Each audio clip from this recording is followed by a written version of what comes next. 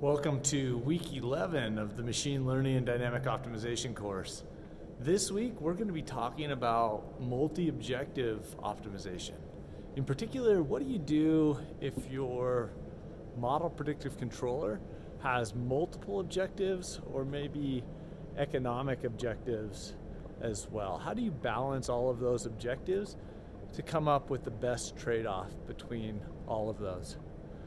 And so we're going to be talking about an L1 norm method for posing that objective function that's particularly effective at balancing trade-offs where you have priorities. In particular, let's say health or safety constraints that might be a number one priority, and then a secondary one that might be environmental or an economic constraint or objective. So this week as well, we're going to be focusing on group projects. And in particular, at this point, you should have a mathematical model of your process.